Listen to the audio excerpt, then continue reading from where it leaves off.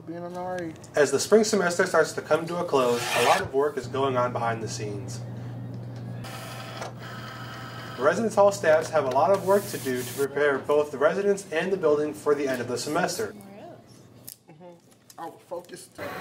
This puts a lot of stress on the residence hall personnel as they must hold floor meetings, put up bulletin boards, and conduct checkouts, all while studying and taking exams for their own classes. That puts on a lot of stress just because it does require a lot of time. It does make you wake up earlier.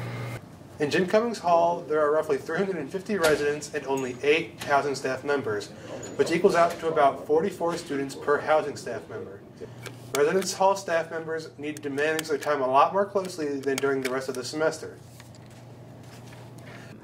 We normally would work, like 25 hours a week. I would say that we double that. I mean, we really don't stop working during closing. In areas like Cummings, the area coordinators have gone out of their way to make life a lot easier on the resident assistants by making packets like these ones that overview all of the things that need to be done before the building is to be closed for the summer.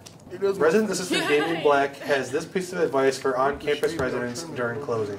Please pay attention to your floor meetings and to the signs that are put on their bulletin boards.